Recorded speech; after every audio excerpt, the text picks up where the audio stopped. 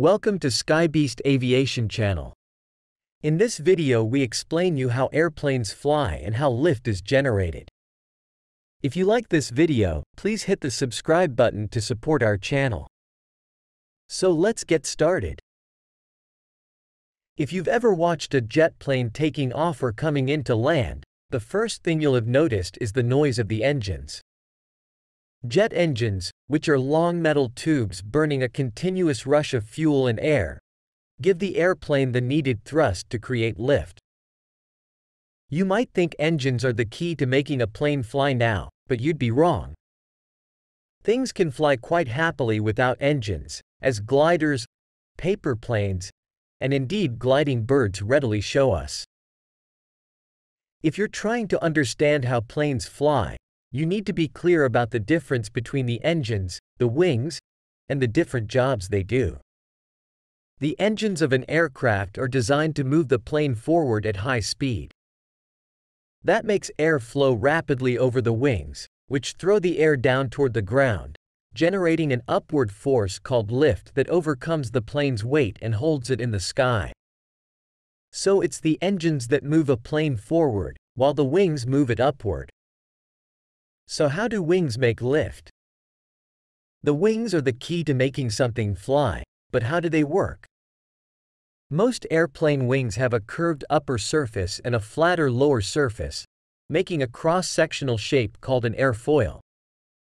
In a lot of science books and web pages, you'll read an incorrect explanation of how an airfoil like this generates lift.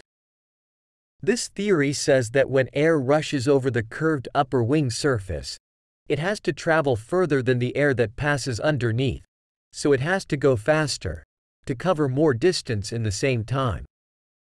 According to a principle of aerodynamics called Bernoulli's law, fast-moving air is at lower pressure than slow-moving air, so the pressure above the wing is lower than the pressure below, and this creates the lift that powers the plane upward.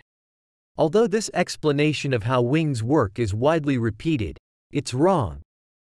It gives the right answer, but for completely the wrong reasons. Think about it for a moment and you'll see that if it were true, acrobatic planes couldn't fly upside down.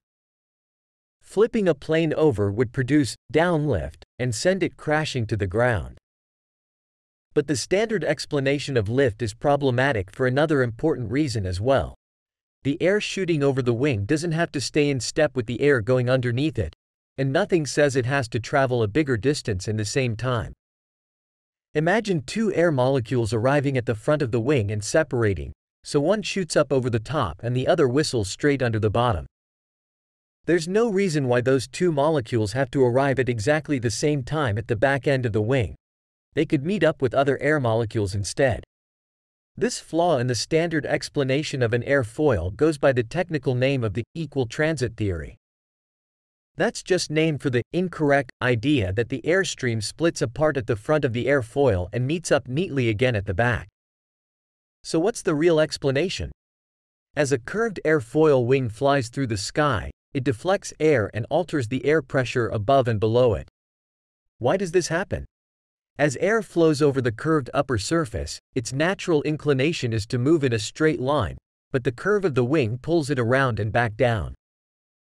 For this reason, the air is effectively stretched out into a bigger volume, the same number of air molecules forced to occupy more space, and this is what lowers its pressure. For exactly the opposite reason, the pressure of the air under the wing increases.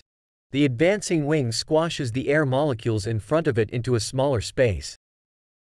The difference in air pressure between the upper and lower surfaces causes a big difference in airspeed, not the other way around, as in the traditional theory of a wing.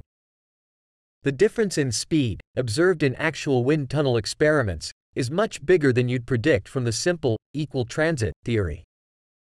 So if our two air molecules separate at the front, the one going over the top arrives at the tail end of the wing much faster than the one going under the bottom. No matter when they arrive, both of those molecules will be speeding downward, and this helps to produce lift in a second important way. We hope this was helpful to you. If you enjoyed the video, don't forget to hit the subscribe button below. Thanks for watching.